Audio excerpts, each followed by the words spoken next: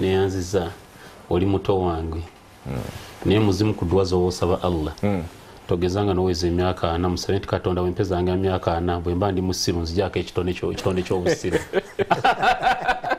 because bwobeera omusiru at 40 and above oyinza okufanga oli musiru mukama Katonda nzaba bwetuuka kwana mbandi mu mwaka akantu konnako obusiru bukanzijemu mbenga ndi musajja omukulu atajja kuvumaganyizibwa ku kyalo tendeka amabega okaddiwe ng'oli musajja gwe bagamba nti omusajja ategeera musajja mukulu ategeera yes because a lot has to be discussed now nze ntunuulira Amuriat n'enseka bintu bingi bazze ekisooka basooka ne boogera ebigambo bingi sente teziriwo mulimba mukolaki tewamanya kituufu weziri Amuriat naganza nafunako 2.8 ez'ekibiina zeewoledde twazeewola nga za kibiina ate zekibiina kitezagenda ku akawunti y'ekibiina tankozi mansa oti nekyo ne bavaayo ne batuuka odo yagamba nti kakati gwe Besigye obuzanga nemba founder members ekibiina tolina founder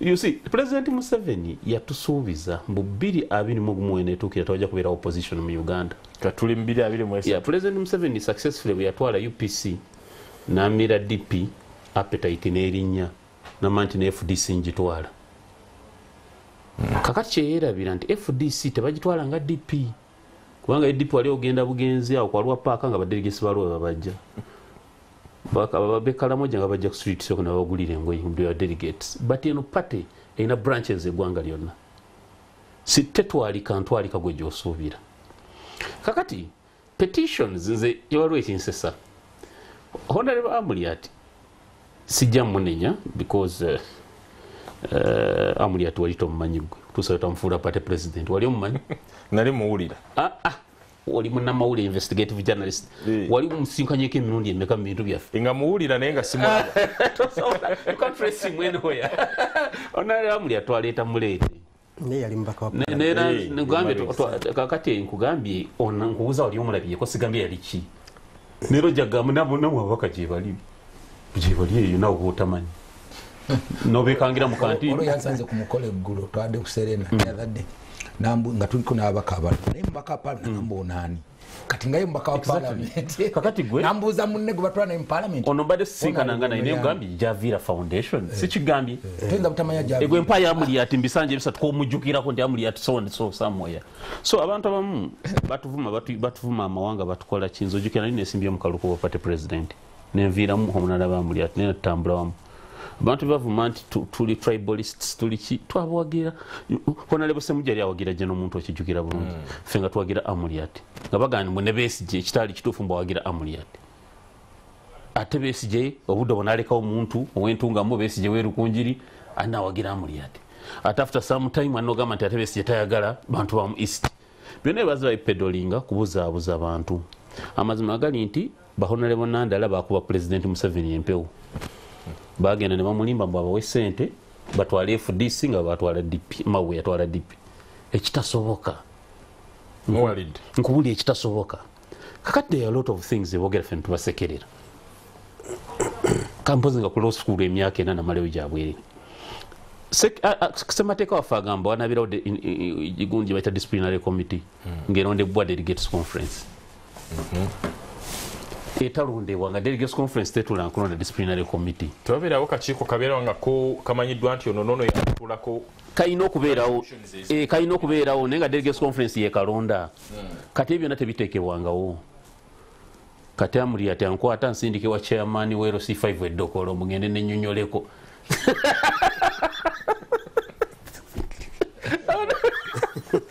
kakati ekyo bw'ovaawo walina mu bbaluwa ye yakomitingidemu Pharisees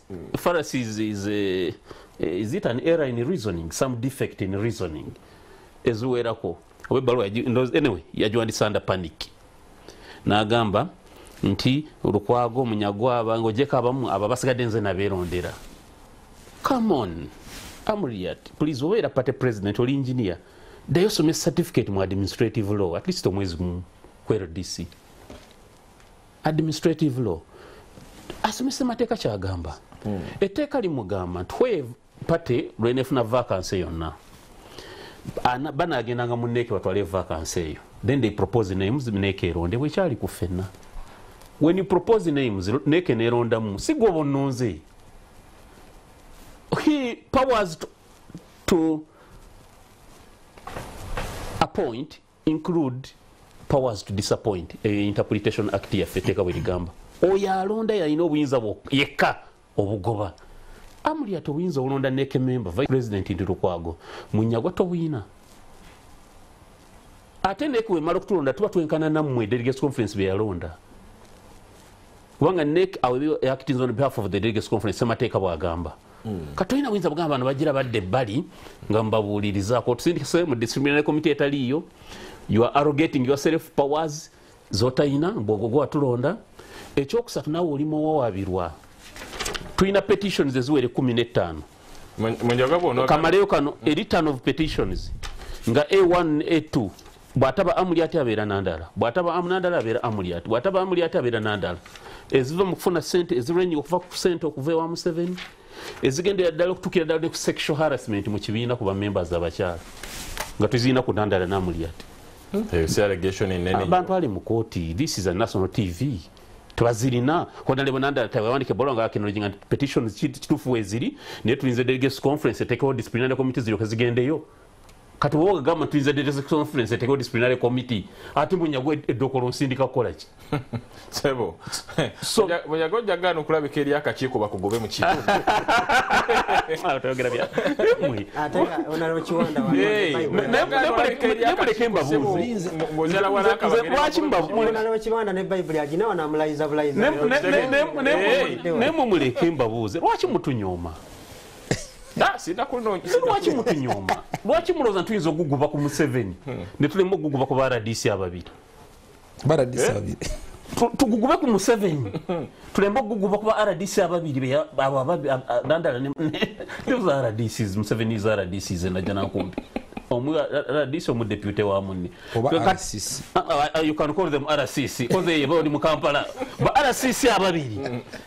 Nga bayina lwaki mutunyoma kati nze njaga kutegeeza toliddayo kulaba Nandala oba Amuriat mu byobufuzi bya Uganda mu opposition ate nga omu president omu secretary general nga be bali waggulu ekibiina kumpi kati bwe tuba example ya Catholic Church njakuwa example ya Catholic Church nkomaawo twasijja kumalirako budde Papa bwamala okwogera Vatican tebano bajaviira ono saba Kristo weyo kyalo kyeyo we buyamba amakulu gaba matono Papa Bera bafazo zobalaba nga bewagula ku Catholic Church nga befuula ab'ekitalo biki naye amaliza tayina kya makulu gakoze. Papa wamala okwogera saba Kristo amakulu go gaba matono. So linda tulabe. Honorable Javira. Papa yogedde. Honorable Javira. Twalabeera subject eno mukulu wa Dr. Kizza Besigye y'omu ku bavulo ne bagamba nti ensonga eya ssente bagikutte bubi. Tebagiwadde makulu agagijaamu. Botunira nalabye n'omukulu oyo owakakiiko kana akabakulu mu FDC abebuzibwako Dr. Erinnya terinzirukako Frank Nabwiso ng'agamba Dr. Kizza Besigye ayolekedde okusaanyawo legacy ye ng'omu ku baweebwa ekitiibwa mu kibiina kya FDC. Nga mmwe abali mu kirasha bw'otunula ebigenda mu maaso mu FDC wakati mwe muli mu kirasha bwe neewo nalebo Kiwanda muli mu kirasha mulaba bigenda mu maaso ba Munyagwa bali bakubaka peace touch. Jjajja wange omugenzi Suzana Namaganda Katerera yaŋŋamba nti bw'olabanga wali abagabana naye nga waliwo n'ekikonde nga tolina ssuubi nti onoowako ne koovaawo nako beera walako naye weetegereza oba oli awo abaafunyeeko oyinza okubaako nekyomuguza n'akusuulirako. So entalo z'okugabana mu bibiina simanyi lwaki kivuddeyo kati oba oli awo abaasookawo badde nga bamanaginga bulungi engabana nga kati engabana bano abazzeewo si bamanagers balungi. Honorable Javira olinga agamba nti engabana yaleese tabbu. Naawe kimanyi naye okudda ku mulamwa omutuufu saagala kuwalampa bakulu ebibiina kubanga batusoloobyeko ku myaka ate n'ebyobufuzi babitambuddeko ekimala naye mbadde nga ngoberera ebintu ebyo gye bivudde okuva emabega kubanga waliwo n'obupapula butwalabanga nga butambula ku mikutu gy'amawulire gundi ono yasisinkanye gundi ono yakoze kino naye ffe tubeera eno nga tusirise era n'omukutu ogumu ne gukyaza omu ku abo ne bamubuuza nti naye ssebo wali osisinkanyeko gundi yaddamu nga mukama bwe yabuuza Adamu ne Eva nti Adamu nze okola ki walidde ekibala yamuddamu nti kakati n'obuuza nti okulya ekibala ne siteeti ye ey'okwambala bikwataganira kati awo otandikira okurizonetinga n'olaba kiki ekikirimu munda naye mu byonna ekibiina kya NRM kiyimiridde ku mpagi nnya naye ng'emu ku mpagi esooka ya democracy ew'ebibiina ebyenjawulo omwaganya okwegattanya kakati wano eno ye tuli mu kwekisasayizinga bulungi nnyo demokolasiya eyaleetebwa ekibiina kya NRM nti ebibiina by'ebyobufuzi bisobola n'okubeera ne issu zaabwe eziri ntano ate nga nze ndowooza nti singa ensonga zino zibadde nga mwami Munyagwa bw'ayogedde nti ate waliyo n'ebirala bye tutamanyi nga sexual harassment singa zibadde zitunudde ku nsonga ezo ezifaananyi bwe zityo twalegambye nti oba oli awo babitereeze munda naye bino biri ku byaki biri ku bya ssente so kiki ekitegeeza nze nsooka kusaasira mulonzi omulonzi akeera ku makya ffe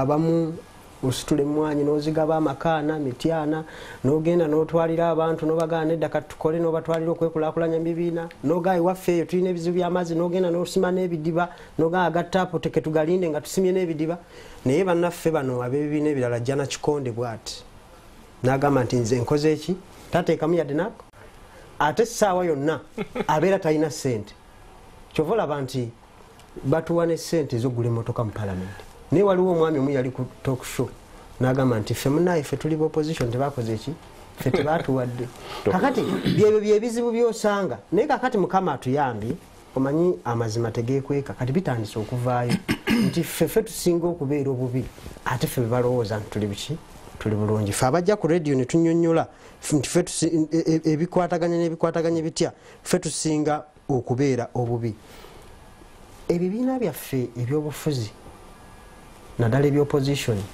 ebiteekateeka okukwata eggwanga kino kitulagirawo ne kiraga ne bannayuganda byeteeseteese bitya kubanga bwe mubanga mulemeddwa okumaliriza issues eziri intano munda mummwe mu bibiina byammwe mugenda kumaliriza mutya ensonga ez'eggwanga okutwaliza awamu bwe mubanga mulemereddwa okutuula abasajja abakulu abamu nawuli abaali bakola mu bitongole by'amaanyi mu ggwanga abamu balina zi master abamu balina zi PhD bwe muba mulemeddwa okutuula ne muteesa mugenda kukola mutya okulaba nti mututwala mu maaso ffe tulina abaana baffe babagoberera omwana omuto n'agamba nti nze bwe naakula njagala mbeere nga gundi ono naffe sitwagala abaana baffe kubagira ku mitwe naye byemukola naffe abaana baffe bikola bike bitumalamu amaanyi tugaa nedda ebyo gyotunudde wakyamu so kino kitulaga lunye nti ab'oludda oluvuganya tebeeteeseteese kutwala ggwanga mu maaso ate olunaku lwe twajja politics ne tumuteeka ku level ey'okuba nti agenda kubeera wa malisi ng'abantu balina ne rooms mwe batuula ne bagamba nti kakati wano tugenda ku designinga gundi ono tumuvumiridde tutya ne bw'oba olina ekirungi kyokoze kitya ng'abantu abavumirira bali bakutandise tewali muntu asobola kukiraba awo we twaviira ku layini era njagala kusaba bannaffe ab'opposition tulina sek member wano kyankwanzi ebbanguliro ly'ebyobufuzi ebyobufuzi ebiyonjo ffe bwe tugendayo batugamba nti bagenze kulya misito gya nnyama yes naye omuntu abalonzi baffe wakulondera n'akusindika bw'oli oba akwagala sirowooza nti bw'oli omusito gw'ennyama anyiiga njagala ne bano bannaffe mbadde kubamu akafaananyi nga Munyagwa agenze ekyankwanzi mu bbanguliro bamwami kiwanda bano bagende bamukwatemu either agenda ekyankwanzi oba eddokolo weddokolo nayo bbanguliro lyebamugambye okulaba si ddokolo yagamba eddokolo yatugambye tugende eddokolo ate nze kati kyekyenjawulo ffe kyetutalina kubanga nti omuntu yenna yenazze okutuwa okugabanya ku magezi g'amalungi oba avudde luddawa kubanga ekibiina kyaffe kiri national kya Uganda yonna awo yenjawulo oba oli awo eriwo abavudde kokolo obavudde ludawa tuba tukola ki tumaniriza okugabana ku magezi ge gayina naye tuddeyo ku drawing board banafa opposition baddeyo ku drawing board batandika okulaba NRM yekikola etya okuba nti emaliriza ensonga zaayo internally ebizibu ne bitabeera bingi newankubadde nga tubeera mu kulonda buli okuviira ddala ku chairperson LC1 ebyalo emitwalo 7 mu meka honorable Kiwani emitwalo 7 n'ebigwamu amagombolola amayitirivu amadistrict amayitirivu wabeerayo candidate n'avuganya ku tiketi y'NRM ne tuyita mu internal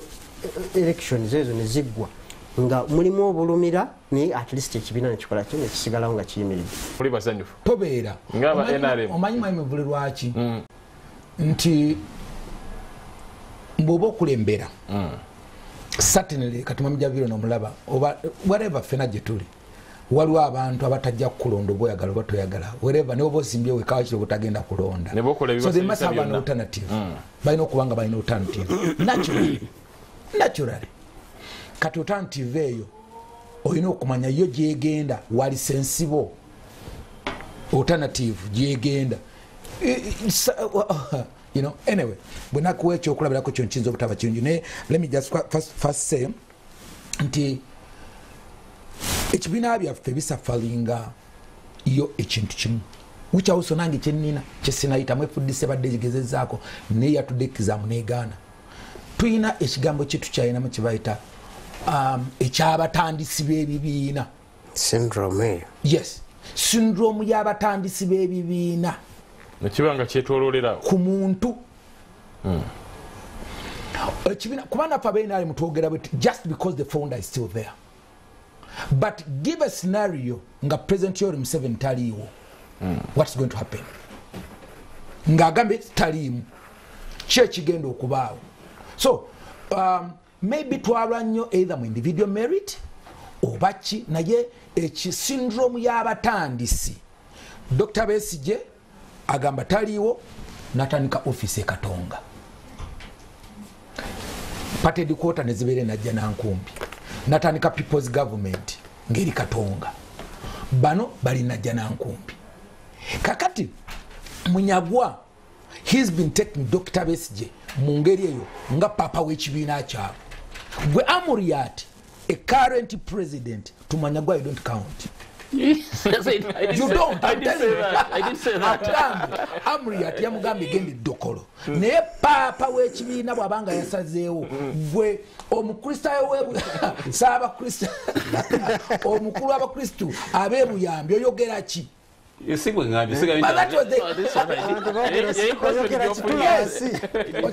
oyogera ki why the spirit is true on the founder member kyova olaba olwaleero nti ojja kusanga nti even us because kino sikyogera lwakuba FDC but even NRM because if President Museveni just imagine singa abanga ali ku bbali enkeera nga Kiwanda ye president w'ekibiina President Museveni n'ayita Javiira ne Kiwanda n'amuyita as the current president of that party definitely Javiira will go to President Museveni first kati until when we find FDC olwo kyetujogeraku mu Luganda lwo ekigambo kigenda atanatanaka ye yetenda okugonza tuli ku FDC olw'ensonga yo yatanase nodda anaiti mwagonza wano naye naffe kyetuliko we must know nti bwe tuba twatandika ebibiina by'obufuzi are we able to sustain our political parties even beyond the founder members. That's one. Number two, bw'otunuulira enkolagana yaffe kubanga approach kati bino Munyagwa boogera kubanga bw'otunuulira kiri ku Amuriat ne Nandala timu ya Munyagwa ne Dr. Besigye they are almost on the same line naye bakosa approach za njawulo waliwo time yatuuka kubanga Amuriat nga Munyagwa abadagamba bamuleeta n'okumuteeka kuba president nti yesimbe ku presidential candidate it was too late kubanga lwo time yatuuka Dr. Besigye bagana takomawo nga tobanga FDC atagana kubeera na candidate naye kubanga bino byonna ebinatuuka eri ku bbali ojja kutuuka ekiseera nga Amuriat basawo nagata katwesimbewo because to me nange nti wensanga ekibiina ky'obufuzi ekibadde lead of government opposition in parliament for 10 years ne mutuuka ekiseera nga tumuswana producing a presidential candidate that was very unfortunate kati mubagamba no ffe tulina okusigalawo kati mukaseera ako bafuna ssente yonna gye bazifunye to make sure nti basigalawo ng'ekibiina. Era nobody has told them until you come to NRM, but they are remaining. Bano bakugamba nti bo bali batuse ne kulebo kubanga people's government kati tukola alliance. When you make an alliance, bali bakuloza nti bokola alliance javira nova mu NRM. Nechiwanda mga twegatte kugundi tuwangule wachi wa president NRM wa FDC mtsere su yandibadde wangude nupu yandibadde wangude bano bagamba no whatever tusigadete tuwangude but to rest remain as FDC. Bano bagamba let's make an alliance tuwangule ono. Kati approach za njawulo mukaseera ko okusigalawo ng'ekibiina basigalewo basigawo ne candidate balina okunoonya ssente basobodde batya candidate abo okuyimirirawo asigale nga relevant n'ekibiina kyabwe. And that's why by the way bw'otunya FDC nti bulo gye baafuna okubeera obubezi nga tebakyali leader of opposition in the house, that was a very big blow. Because nupo kuba wangulu kubanga batuteka ekifo kino kyali very unfortunate kubanga FDC in nature is more national than FDC than nupo yetolodde bwetolozi wano mu Buganda. No, FDC is more actually kunze bwembanga natya party I fear FDC more than nupo. Because FDC ojagisange Kasese, ojisange Guru, ojisange Soroti, ojisange Maserengeti wa Mujuke, ojisange but nope, it's just here kuva ovakuchira paka Murwera baweddeyo. But FDC its nature kakati bali tebasobola kati approach eyo jakusanga nga approach edajja na nkumbi yali ndala approach yo Katonga nayo ndala. Kati that one was also a point of conflict. Kati conflict eyo gimanaging olwayo kibadde balina okulaga nti walina approach ndala nange nayina ndala but now we come back oli teyasobola kuwangula gye twali tugamba okukola alliance nawe twasobola okuwangula newankubadde walita political naye tukomyewo tutyanga ekibiina even with different approaches. Kati buli muntu yasigala at the extreme end twali tulina okwegatta tukole kino fe twali tulina okukola kakati that difference must be managed by leader. Era ekimu ku kino Dr. Besigye was supposed to be the yala ino kuberanga ali beyond this. Era Munyagwa matukola binyo okutwala Dr. Besigye mu press conference nga ne Amuriat eri ayina eyiye. Because at the end of the day bana abantu batandika okugamba kankubuli mwami mvule tulagewa. Why not go out point of reference? Dr. Besigye at his level as a founder member namagezi gatandikira k'ekibiina yalina okubeera nga alina leadership ja providing nti bwabanga aliwo ekitatambudde bulungi between this group and this group balina okubaako webaddukira. So to me the biggest problem with FDC is about leadership. Bamunabanga balongosezza obukulembeze basobola okuva mu kino kye balina. Mutunuulire bwe twali Munyagwa jjukira bungi when DP had a lot of issues balinga basobola okulanga kati nga batulina kino ekizibu probably katugende wa Dr. Paulo Kawanga semwogerere. Today amajigo namwagateese mu kintu kimu nobody you can run to. And that is very dangerous because when I become a Dr. Nabwisho, Ngabigamba, Dr. Kizabesi, just very unfortunate at that level. So I don't expect the leaders of that level exchanging ira mawulire. Baizo kuleka nze Munyagwa, Semuju, Nabala, but Dr. Nabwisho, Dr. Besigye at National at Forum for Democratic Exchange. I don't think that's the best approach for such a party. So, okay, Senjagalo Bagamicha is about management of the country. Abantu embi banenya lwaki kubanga imumberaba lwaki Lukwago bamuwa sente za kubisa billboards lwaki Semujju obanga byaliyo anyway n'ekyenjalo bagamba nti bo managing eggwanga oyina okutunulira beyond your political party oyina okutunda about the stability of the country.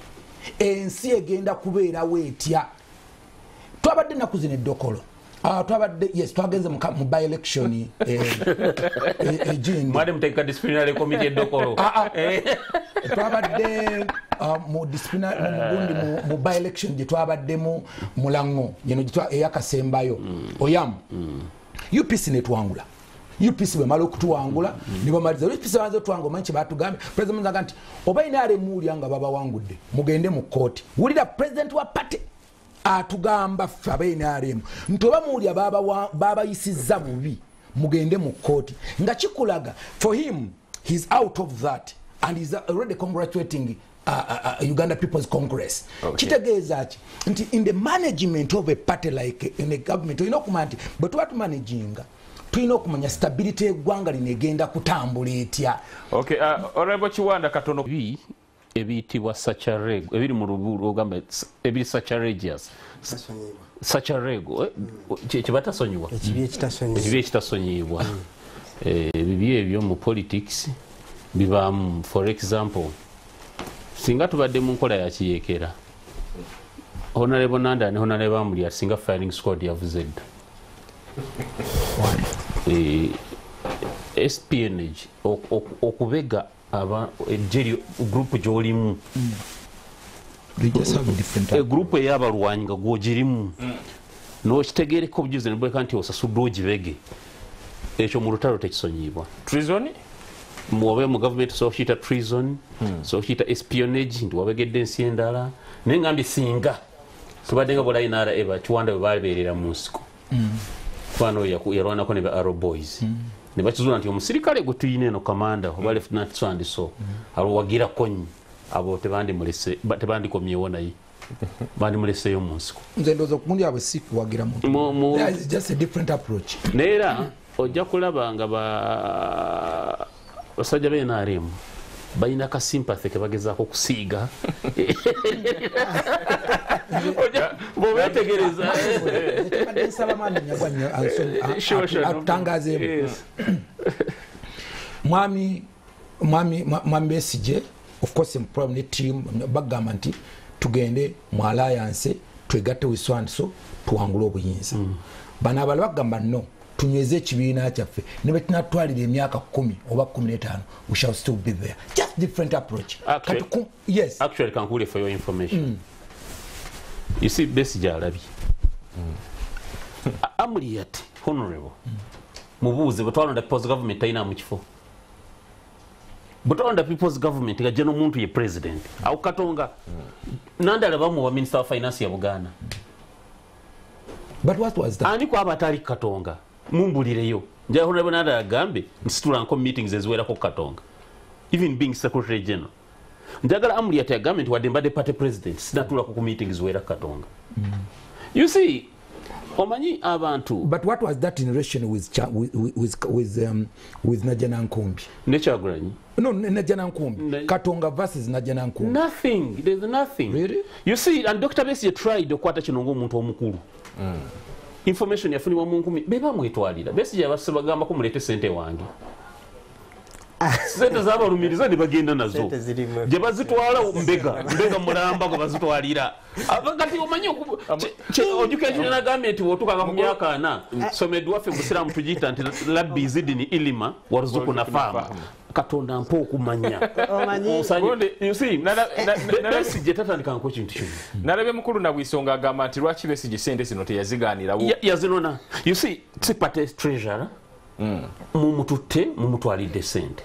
Musajja mukulu agule mpulizaako obuntu busatu buno mututebwa ebiri mututebwa ebiri mulowooza tuli basiru lwaki tebatwala $5 ba dollars zo tebazirya. Mututebwa ebiri okuba buli barike bibeere barike mutute n'akavaringa. Kwaliko n'akavaringa. Tuli basiru so that CCTV footage tuzirina tugenda bijje mujja kutya. Buuza Nandala yasabye nti ayaga kusinkana president Bugundi President Besigye nti amusonyiwe ne baddayo obuze wandero galo mukyaze wano. Nandala teyagenze ne spy n'amuteeka mu kimuli kye mu box mu flower pot. Nawulidde Dr. Kiza Besigye agamba nti yabadde n'omukuumi. Besigye we badde batudde waliwo ebimuli bingi webiti. Besigye adafudde ne wandero galo ne Nandala boogera. Abantu bemwogerera mwete mbamanyi nga waliwo ali awo mbimuli awuliriza. Honorable Wanderegalo n'agenda agende driver we n'akumona ga Nandala you can remove your money there. Twogera buli kimu abirikodinga tuli awo mabega. Nandala n'aseka. Mutuyita basimbo ne okuteeka essimu recordinga mu bimuli n'okuteekamu omuntu. I mean why Lanti wisdom amagezi si munyo nti buli mwaga ine ewe amagezi tegaba munyo nti buli mwaga ina nkulaga spirit oze kusinkana mukulu munno nze kiwali oliwe nalimu nze okwogera naawe nenzija n'akaana ne kabeera eno wansi w'olugiro emmotoka kiba kiraga ki nga byenawulira tebimmala ayina gwe yali atwali accountability. Mukama wange tolooza nti nkyuse musajja mbadde ngenze kumuwuddisa owulidde n'omujulizi wabaddewo kasita omukazi ayenda onalebe kiwanda kino nkikakasa God forbid bw'olisanga naalongo mu bwenzi manya amaka tewakyali. Omanyi Abaganda balina enjogera Abaganda balina enjogera ey'olusaabusaabo. Omusajja obadde kino. What's your problem?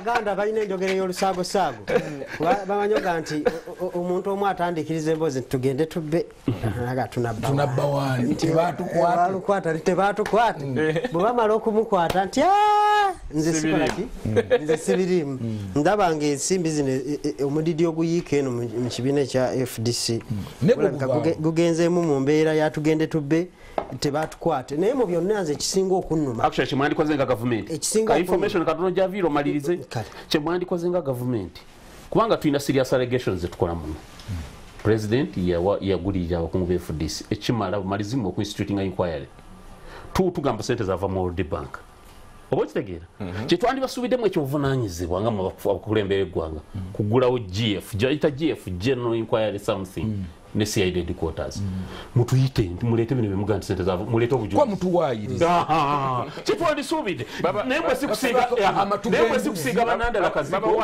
ono mwagambye eggulawo eddirisa sebo chairman w'ekibiina mugulewo eddirisa bano bajje ekyangwanzi kikulagira ddala kikulagira ddala akazigo ke musiiga abakulu bali kikulagira ddala nti mulina ba RDC bamwe muli abakola omulimu gw'omwabatu nze mpulira nti nandala bamudiza ate enkadde ate ye yatwalayo mpya si kituufu nesambya kati kankunyonyole mu bintu ebirala by'olizanyisa ku Dr. Besigye kino nkulabula tomuzanyisa nkubya security neyo kyankwanzi yogera nga kyali mu NRM yagitandika political commissioner si musiru kakati wali Besigye wali ensambya wali footage video byodera abo tubasekerera fibuyugira ebibuuzo byetuseka bando nga bwazireeta omwana okawo bazimuteranga ku mmeeza kamera edamu ne capturinga serial numbers nga bwazijja wabeste serial numbers ezaliwo ng'ozitwala.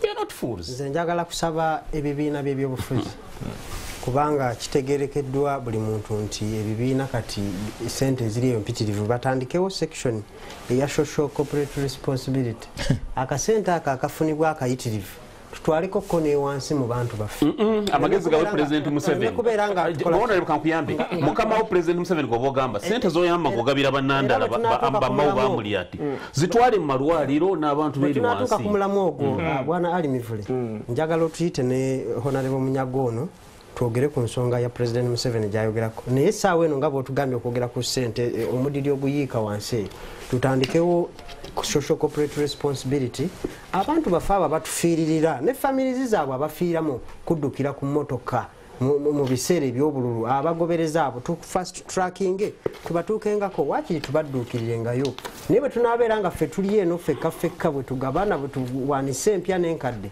oba oli awo tuyinza obutatambuza mbeera bulungi bantu bafaaba nga tunatera okumaliza Honorable Munyagwa temusobola kutuula na ludda lw'abannandala ne mutuula kino kibi nnyo nti nno kyekimu ku bibi ebitasonyiike tusobola ekisooka twawadde obwayiro obusatu basooke bakkirize nti bakola ensobi bwemala okukkiriza nti bakola ensobi baddeko ebbali you understand tubasalire ekibonerezo mwenga baani nga banyini kibiina ky'abantu ffe bantu bakkirize nti bakola ensobi tufune ekibonerezo kyetubawawo mitigation factors okuyingirawo ndi musajja mukulu temumbonereza nnyo nze mundi bwe muti temunkola bwe muti you understand tulabe ekibonerezo kyetubasalira ng'ekibiina baddeko ebbali basavinga ekibonerezo going forward kikyetuzaako naye okulowooza nti onoolya sente za mwami Museveni obeere deployed by mwami Museveni ogende wa General Salinga gy'ogye ebiragira eggulu ojje wano otubulire ekyokukola over my dead body.